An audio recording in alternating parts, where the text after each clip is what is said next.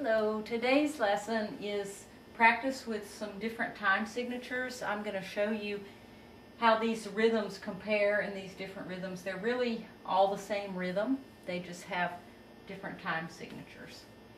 And we'll talk a little bit about what common time and cut time are. So first of all, let's go through our song that we did yesterday, Cindy, just to review. And if you could tap the beat in one hand, the quarter note beat, so our 4/4 time is here, so it would be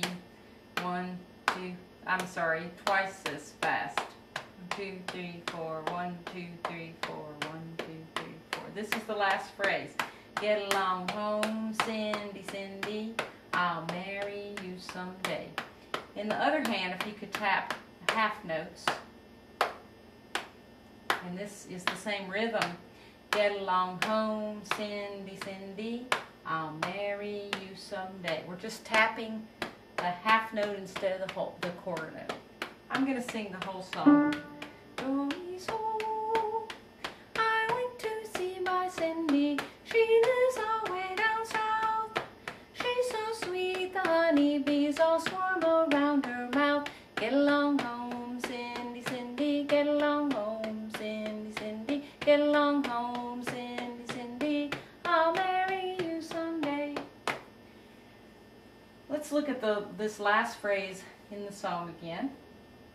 And I want to show you the other way that we could write these. So we have 4/4 time and 2/2 time. This can be called common time with a C. And we had 4/4, remember. If we cut those values in half, we have 2/2. So this is called cut time. Now the C doesn't really stand for common time, but that's what we've generally all call it now. But it actually comes from the 14th century, the way they notated music. They would use a O, a perfect circle, to mean perfect time. And perfect time was 3, like in the Trinity. That was the perfect, so that was triple meter. And then half of a circle, it was incomplete. And that was called imperfect time. And that was songs that had a duple meter to them. So it's been passed down to us over time and has become a C. And it means a 4/4 time, which technically is still duple meter. It's just duple meter doubled. We have 4 beats. So that's what we have, common time and cut time. We have I wrote up one other time signature today, which is 2/4 time.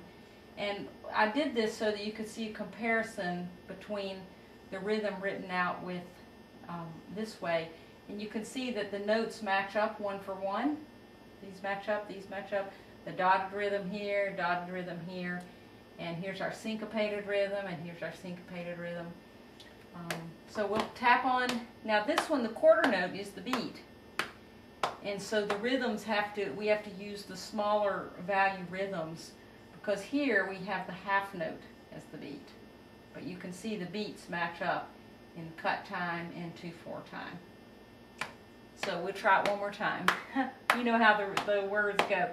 Get along home, Cindy, Cindy, I'll marry you someday.